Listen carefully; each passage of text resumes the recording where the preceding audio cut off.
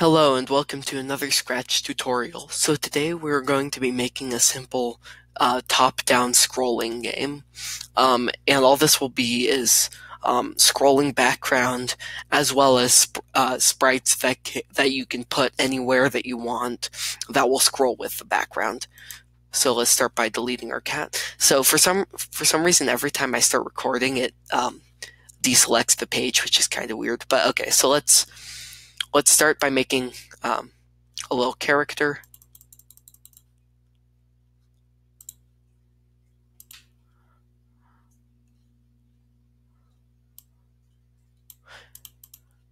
As always, don't just do what I'm doing.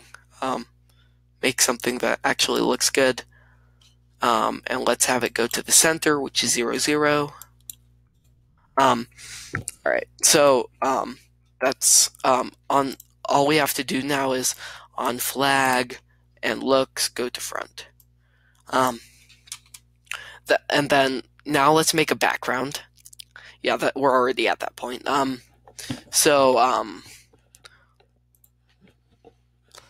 Let's fill it, maybe a grassy color.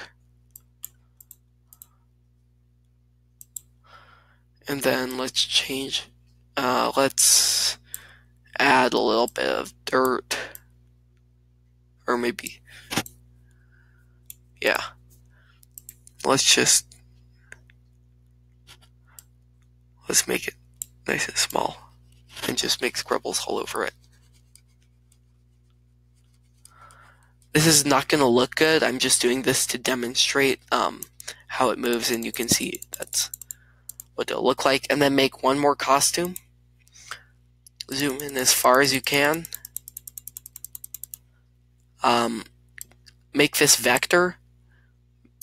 Now, make a tiny dot in the center, then select it. And make it smaller. And now it's invisible. Okay, you can kind of see it right there. See it? Okay.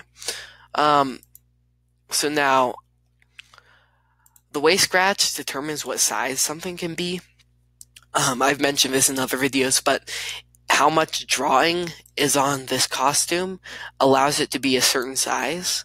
But then if you switch the costume to something like this with it completely filled in, it allows this to be whatever the max size for this is, or whatever size you decide to set it to. So we can go ahead and say on flag, switch costume to costume 2, which is the one that's very, very small.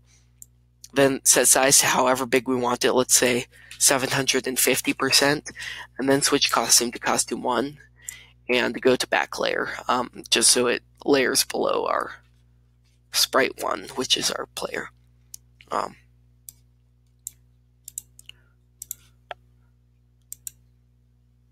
So now you see it's pretty big. I can't really drag it around, but so it's pretty big. You can make it bigger. I can make it very big. At this point, you can't really see how big this is. So let's go back down to maybe 1,000. So yeah, that's pretty big. So now let's get a repeat forever function.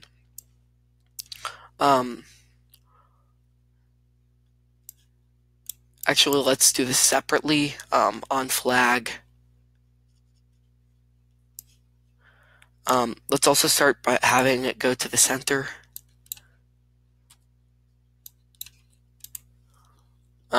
So on flag, go to 0, 0, and then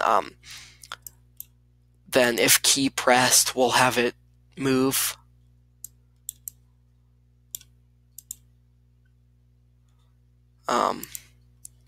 Then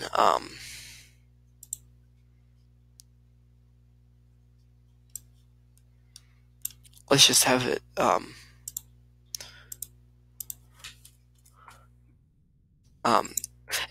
let's just have it move 10. That's really fast, but and then when normally we would say if up arrow pressed move 10, we want it to move -10 because this is the character that's moving up, so this will be moving down relative to the character, if that makes sense.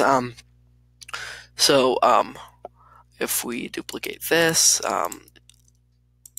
left arrow will be positive, right arrow will be negative,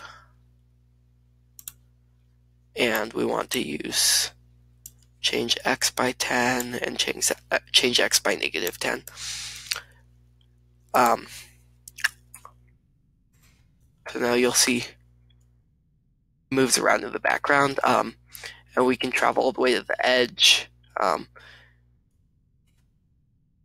Warning, it doesn't go all the way down.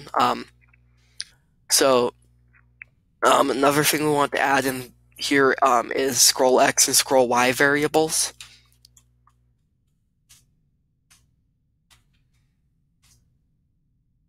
Scroll Y. Whoops, scroll. Scroll. Okay. Then you want to set scroll X and scroll Y to X and Y. X position and Y position. And just stick that into one of the functions underneath the if statement. So now we have these. So now since this has been kind of short so far, I'm going to add just some sprites you can put in the background. So these sprites you can put them in different, you put them in a place and then they scroll with the background. So let's make a new sprite. Let's make it contrast with the background. It's just black circle maybe.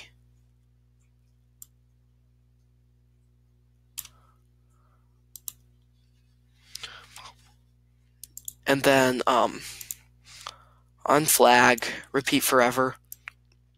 Now get a go to XY, and then say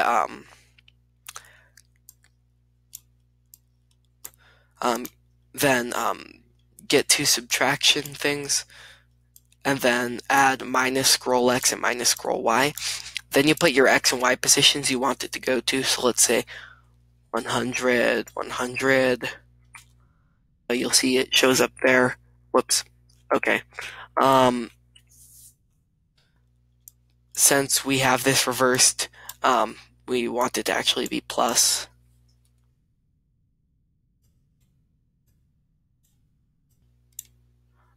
I sometimes do it the other way, where it's your player's X position and Y position relative to the background. So then you get something that scrolls. However, you see how it kind of drifts. We can fix this by instead of these, make these all happen on a message.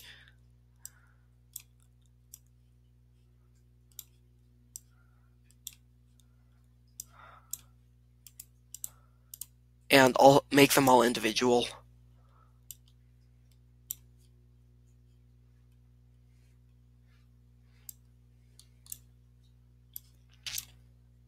And then broadcast message 1, and then broadcast message 2.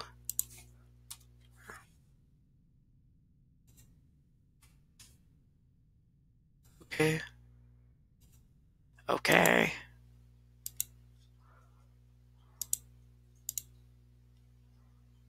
Broadcast message 1, then broadcast 2. Actually, we want to do 2 first.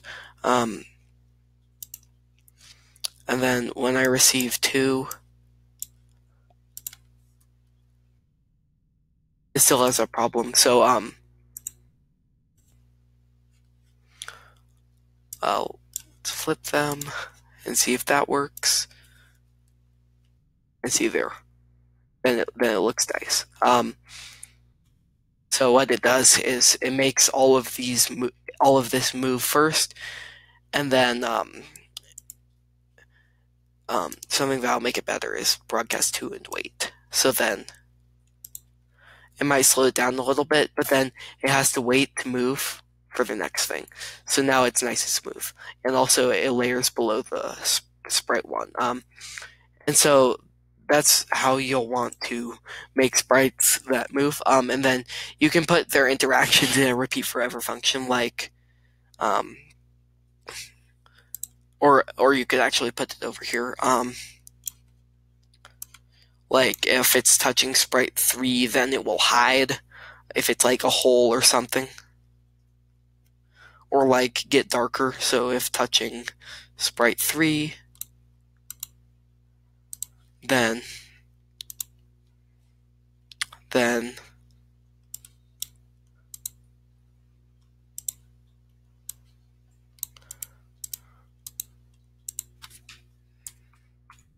it could be like kind of like this, so like it gets a little darker if you're in the hole or something. Just an idea. Then you'll notice this, how it just shows up at the top. So what we want to do is just, if touching edge, then it will hide. Or what you can do is, actually this is a better idea. Get an if statement. Sorry, I just thought of something that will work better.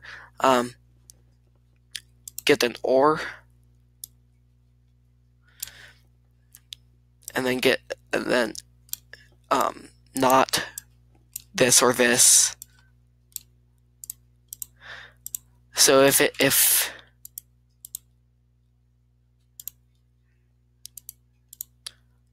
you want to put these, if not that or that, so if not, I keep saying that, I'm so sorry. If the x position it's supposed to be that does not equal its x position, or its y position is supposed to be at does not equal its y position, which is just Scratch limiting where it can be, like it can't go off screen, then it will hide, and also we have to get an else. Whoops. So if else. As a side note, I'm not going to edit this out because then people don't make the same mistake as me, and then I just show kind of how I think. So then we can have it so that if it moves off screen, see, it's partially off screen now.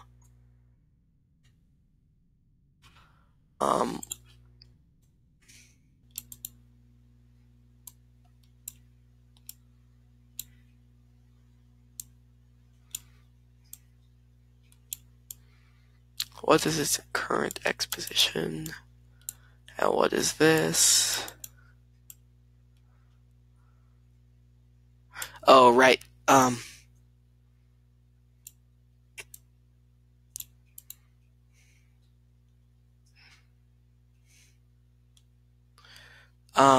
So Scratch's logic system is messed up. In Scratch 2.0 this worked, but okay, instead say if not this or this. So then we get this. So now it hides when it reaches the edge, and we can go just barely to the edge and then it hides. So then that's how you can have scrolling things. What I suggest adding is maybe different, like, interactive things, maybe walls that you can't walk through, rocks, randomly generated land, something like that. But that's all for this tutorial, and I will see you in the next one.